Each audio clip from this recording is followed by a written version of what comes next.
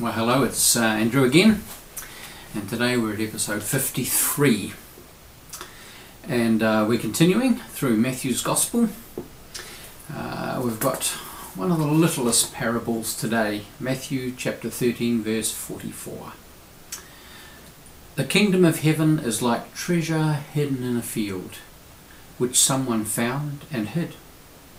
Then in his joy he goes and sells all he has and buys that field.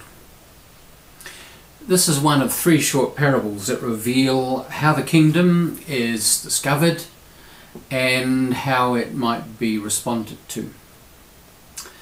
To the 21st century mind, this is a peculiar kind of thing, really.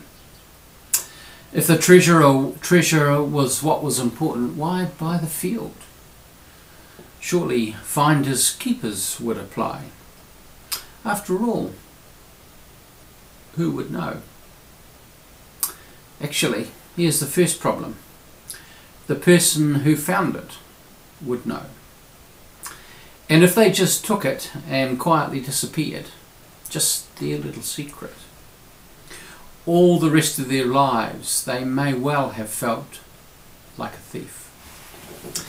When I was 14 years old, I worked for my father after school. He had a number of soft drink machines in various factories in downtown Dunedin, and I would go after school and I would service them. I would take crates of fresh bottles up and fill the machines and take out the empties and empty the cash box into a bag which Dad had provided me, and then I would head home. And I remember one particular year, I was in the fourth form, it was cold, it was miserable, it was a grey, damp, Dunedin winter.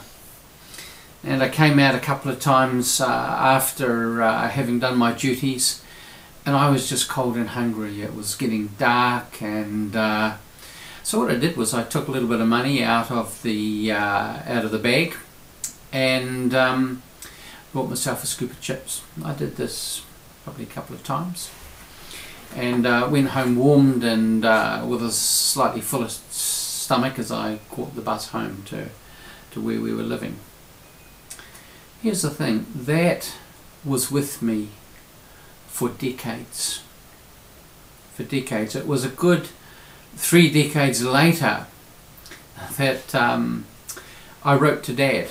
He wasn't living too far away, but I wrote to Dad and sent him a letter, and I calculated how much money I'd taken, because I was actually paid to do the job.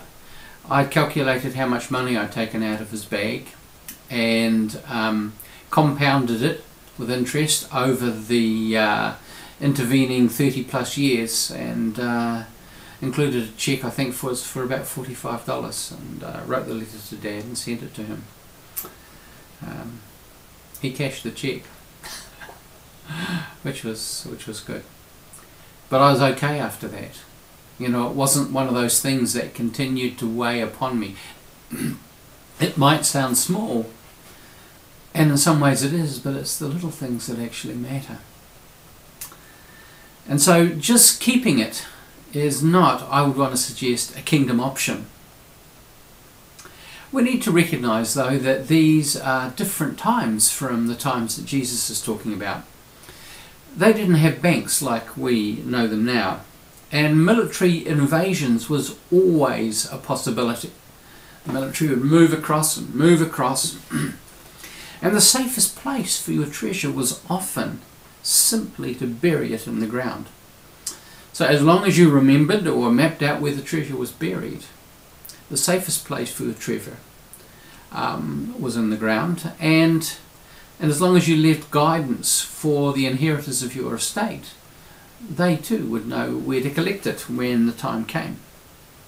So we see in the parable of the talents, for example, that the timid servant who was given only 1 talent, he took the safest option.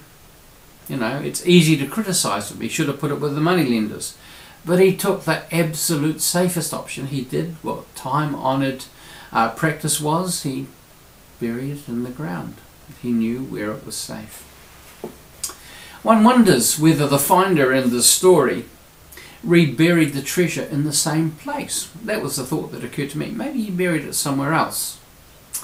Is it possible, though, that the owner of the field knew all along where the treasure was buried?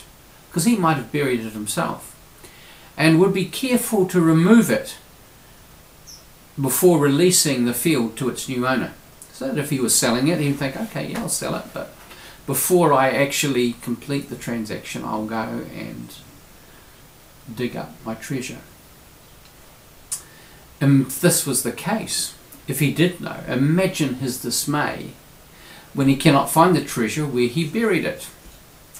He would then surely suspect that the new owner was the one who may well have taken it. I want to suggest that the treasure was put back exactly where it was found. So he makes an offer for the property.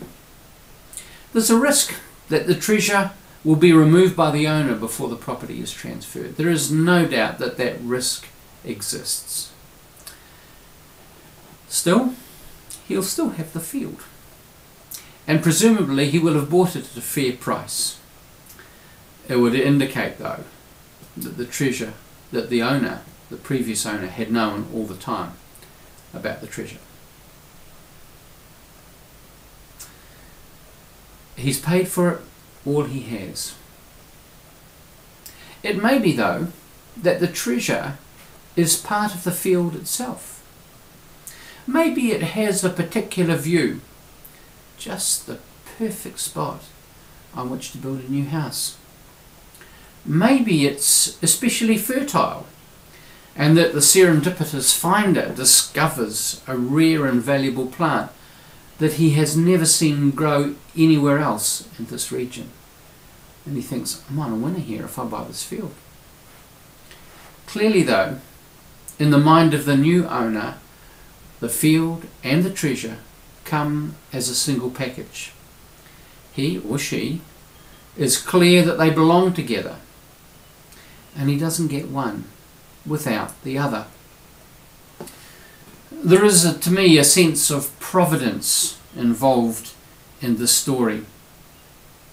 The finder just happens upon the treasure. This is where God is often at work in unseen ways. We see it in the Old Testament love story of Ruth the Moabitess, where in the Hebrew she happens to happen upon the field of Boaz. Pure chance? Nah. And so we see here the finder, I would suggest, is directed at some way that never understands. I've been in those situations where I've come across things that I would never have found if I was looking for them, or where my mind would have said I needed to look for them. Anyway, that's another story. For the finder, this is both an opportunity and a character test. The finder is not presumably out specifically looking for treasure. He's crossing the field and he stumbles across it. It may have been literally the case. There may have been a wooden peg that had been driven into the ground to mark the spot, and he happens to step on it. His curiosity is aroused and he digs to find out what's there. As with much of life, opportunities just seem to come across our path. How we respond to them determines what happens next. Moses happens to observe a bush that is burning. His curiosity gets the better of him, and he goes to investigate and realizes that the bush is not being consumed. This leads for Moses to a significant God moment. I believe that we are providentially being offered opportunities all the time. We just don't notice. And so, for the treasure finder. This one stumbles across the treasure. The character test is, what will he do next? Will he just take it?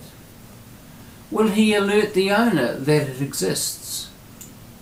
In fact, he chooses a middle path. It's actually a path of wisdom, recognizing that that owner may be totally unaware of its existence. So he offers to buy the field. Presumably, as I said before, he pays a fair price. It costs him, we read, all that he had. He had nothing left. But in the end, he still had the field. Upon completing the transaction, he returns to see if the treasure is still there. It is. And it's now his. The previous owner, unaware of the treasure he had and being willing to part with it, demonstrated he had no more right to claim it after the sale than the purchaser did before the sale. Makes sense to you? Makes sense to me. The call of the kingdom is a call to respond to the opportunities that God puts in front of us. It's also a call to integrity. The little things matter. The field and the treasure go together. The treasure is the gift. The field is now his responsibility to care for it, to husband it responsibly. And who knows, as he does this, as he gives it the due care and attention it deserves, he may yet find more buried treasure. God bless you.